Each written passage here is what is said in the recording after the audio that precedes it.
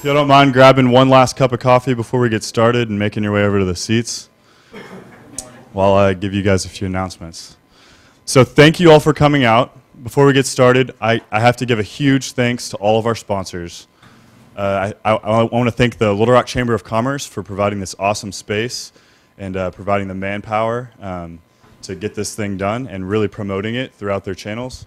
Also, the Arkansas Venture Center, which is recently launched and soon to be headquartered on this side of the chamber building with co-working space and access to mentors and programs.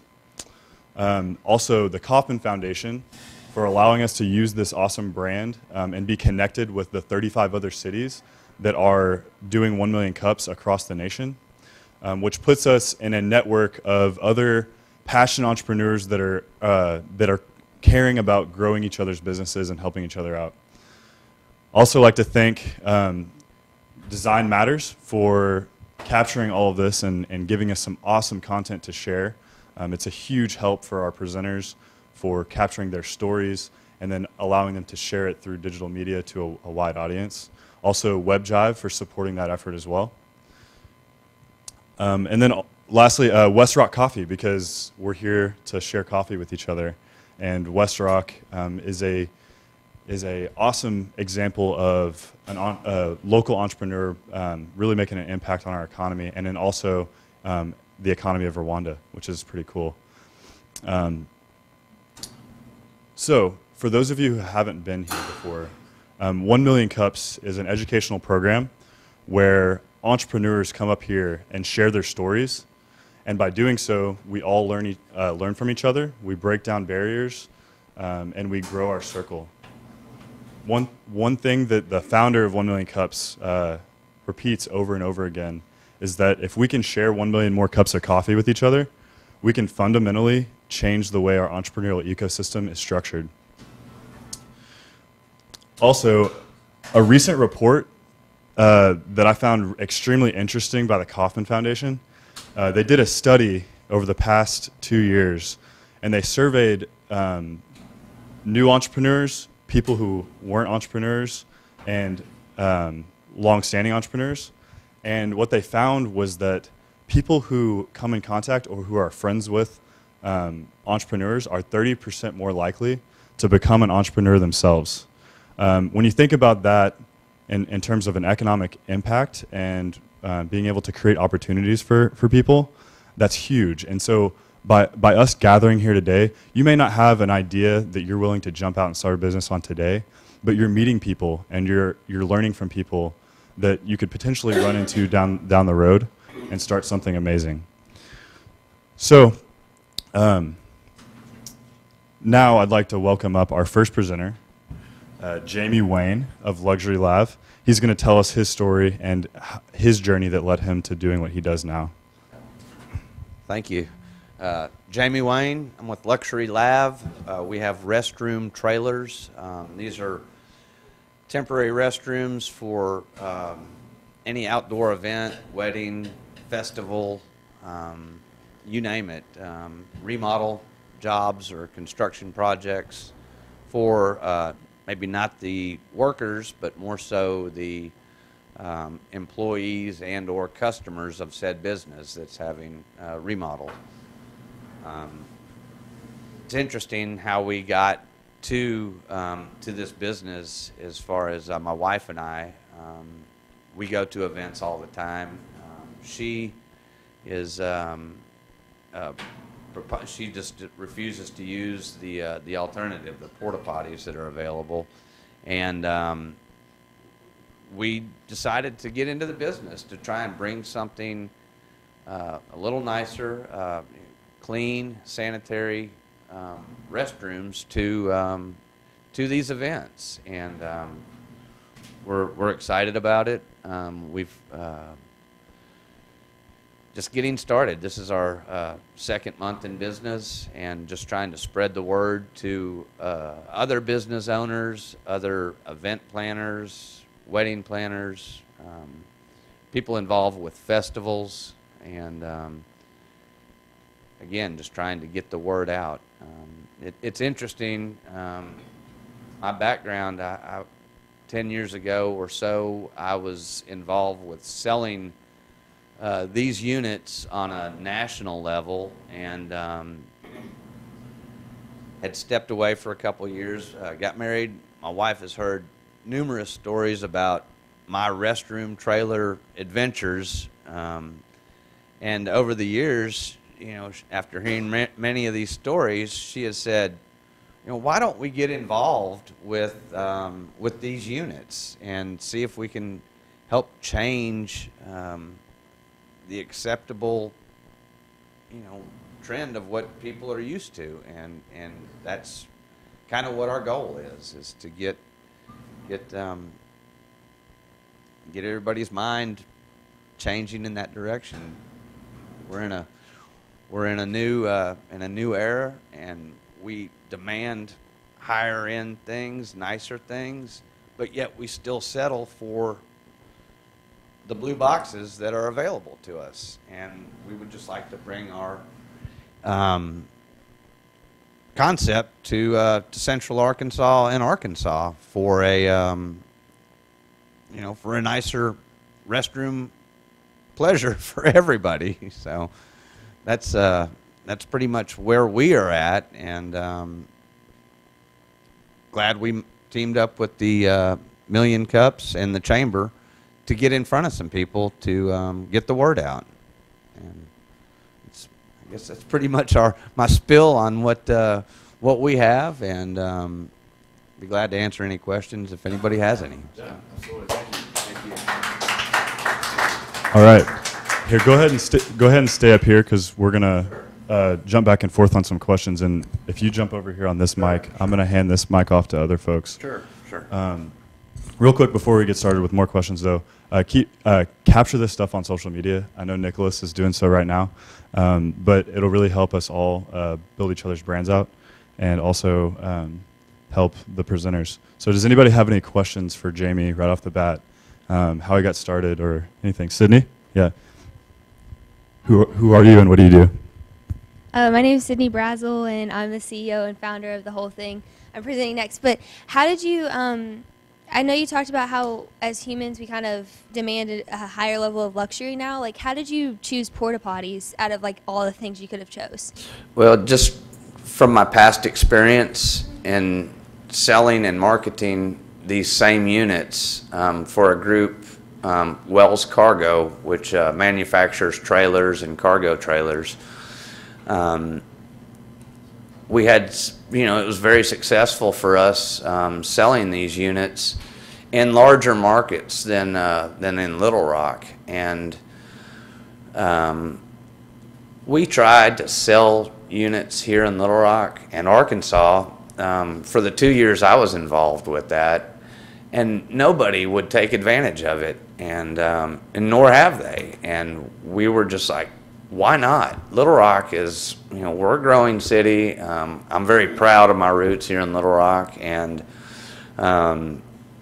you know, we just want to bring something nicer to Little Rock, and you know, whether it be for the high-end user or, you know, anybody in the construction side of things. So that's.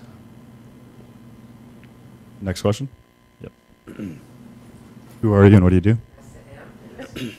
Hi, I'm Terry Bessier. I'm a bookkeeper with Know Your Finances, and I have a question that is on my mind about pricing.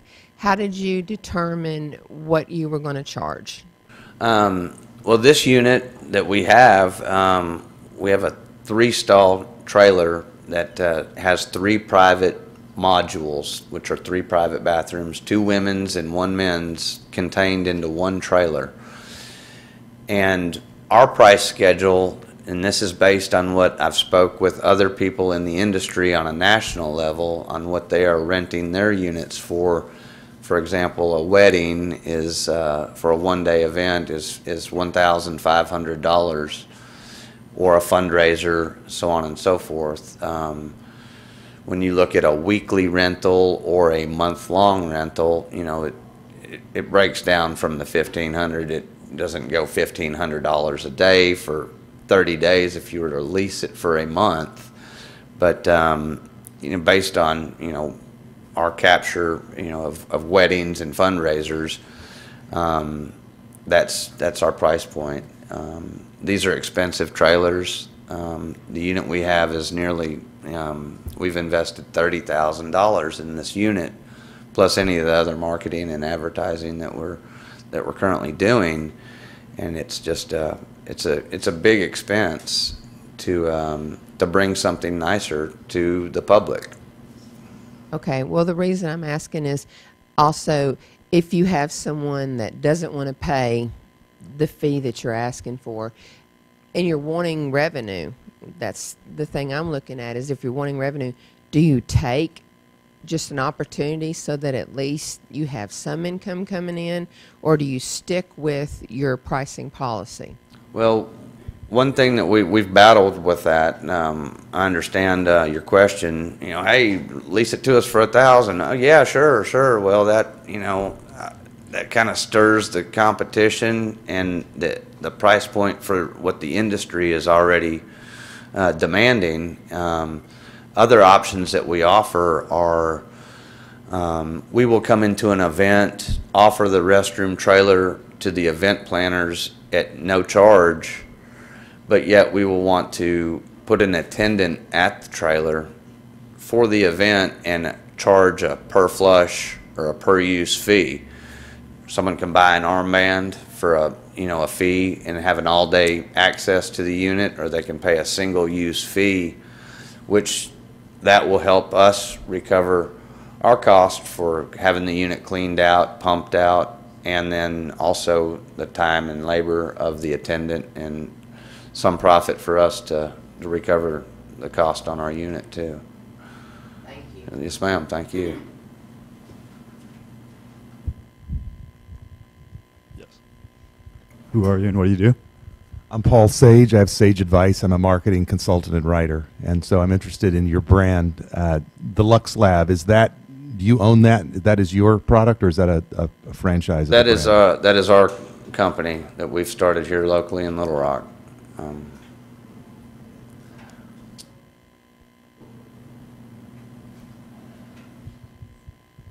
I'm Glenna Cook with Notamals. What I'm wondering is, okay, if I walk into that, what's going to make this really special? What makes it deluxe?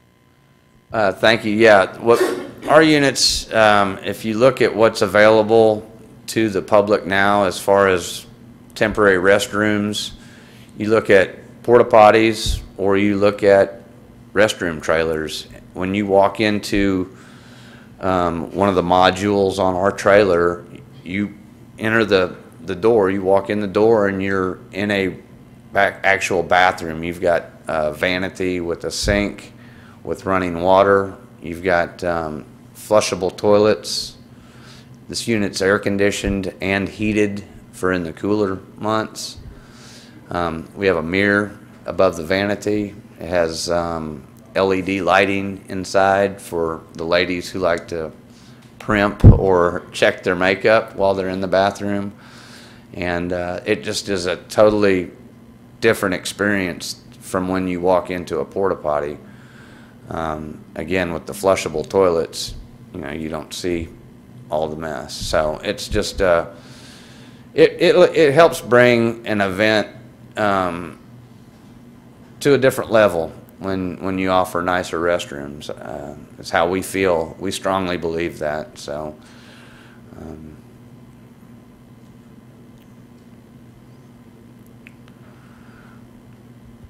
Michael DeLon with Paperback Expert. Have you thought about, because I had the same thought, it looks like a porta-potty on wheels. Have you thought about doing video of somebody just opening the door, the entire experience, being in it? Because I'd love to see inside this unit. Right. Without actually seeing the unit. Sure. That's a great idea, and we're open to any suggestions, any and all.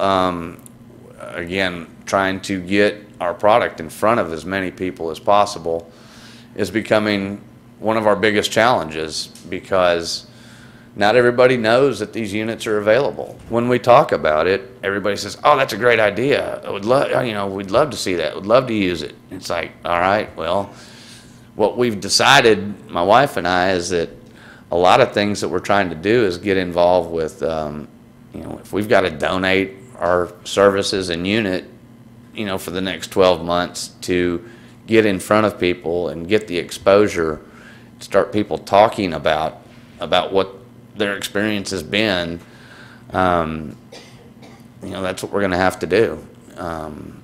Every now and then I'll run across someone that says, "Oh yeah, I've seen one of these restroom trailers. I saw it at a golf tournament," or, you know, "I was at the zoo in New Orleans and I saw a unit at the zoo in New Orleans." And it's like, okay, yeah, well, you know, they're out there. People are using these units. They're not in Little Rock. We've got to get people's minds, you know, bent in a different way about what people say is acceptable, what people will use. I mean, most women that I know refuse to use a porta potty.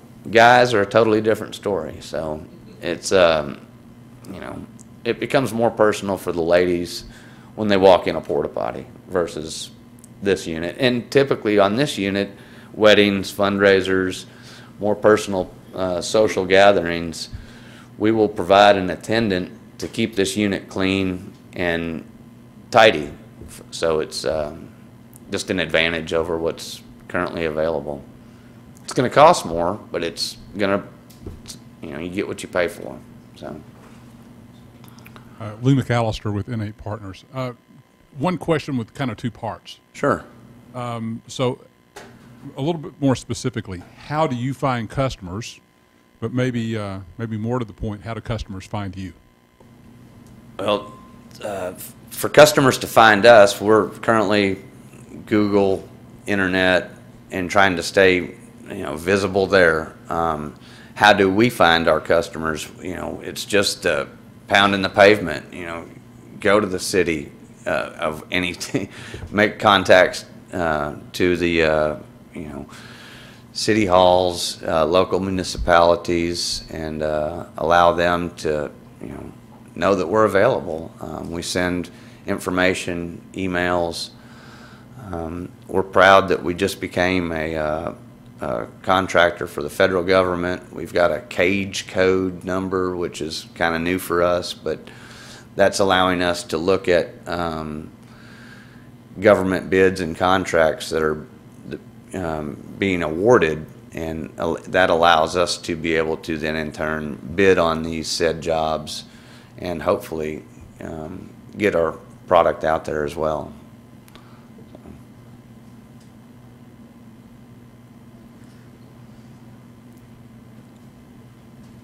I'm Nicole with City Connections. You've talked about being willing to donate them for a time to get people to know about it. Have you, in your business plan, decided how many you're wanting to do that? Like how many events, and do you have events planned yet? I'm sorry, what was the last part? Do you have events planned yet where you're going to donate them? Well, I have one event that we're looking at hopefully being able to team with here in Little Rock at the, there's a food truck festival that's, I think that's headed up by the Downtown Partnership. And we're hoping to be able to work with them to bring the unit in and set it up and then offer the public that comes to this event an option. If they want to use the porta potties, by all means, please do. But if you want to pay a few dollars or pay $5 for an all-day pass to use this restroom trailer, please come use us. What we hope that this will accomplish is enough people will use our trailers to start talking about us. And then also, in turn, they will know that we're available. And we will be able to hand out our information as well. But, you know, with all that being said, is the funds that we'll collect at these donation deals is that we will we'll be able to use those funds to help pay to have this unit pumped out. You know, the waste has got to, you know, we have to do something with the waste, so we will subcontract someone to pump that unit out and then have the unit cleaned as well. So that's just a way for us to try and get our product out there. Doug Collins, one of the mentors here at AVC. I know you, Doug. I came in a little late, so I might have missed this, but where in the world you do your research, in what companies around the country are finding this to be a sustainable business? Just tell me where your research came from and what other businesses around the country you found that this really was a profitable business that was sustainable. My only experience is from when I was selling these units for Wells Cargo and marketing these units. A lot of the businesses that were really successful were portable toilet rental companies. That was our main customer that we would go after to try and sell to. And sure, we are not a portable toilet rental company. That is not the vision of our company at this point. And again, the research is only just from the sales that I made in the past, and have seen where people have been successful with these units. It's fundraisers, festivals, weddings, private parties. They're here in Little Rock, and people don't have access to it. It's pretty much about, we've got to get it out there. And